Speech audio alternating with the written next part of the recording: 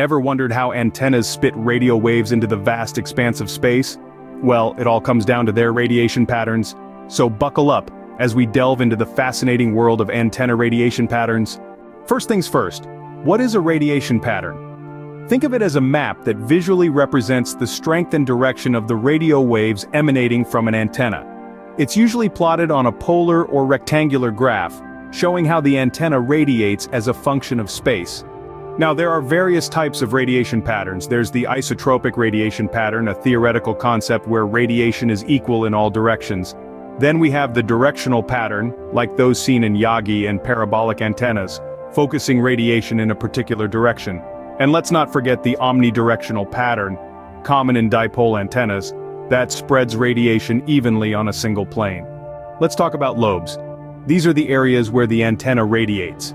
The main lobe is the star of the show, representing the direction of the strongest radiation.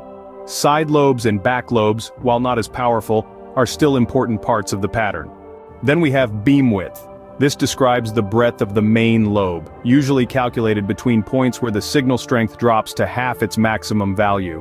We can't ignore polarization, the orientation of the electromagnetic wave's electric field. This can be linear, circular, or elliptical depending on the antenna. And of course, gain. A high-gain antenna boosts energy in a specific direction, effectively increasing the power transmitted in that direction. It's a key factor when analyzing radiation patterns. Understanding these patterns is crucial for effective communication in fields like satellite communication, wireless networks, and broadcasting. But remember, in the real world, environmental factors like buildings, terrain, and obstacles can alter the ideal radiation pattern of an antenna. So it's important to consider these factors when designing and installing antennas for optimal performance.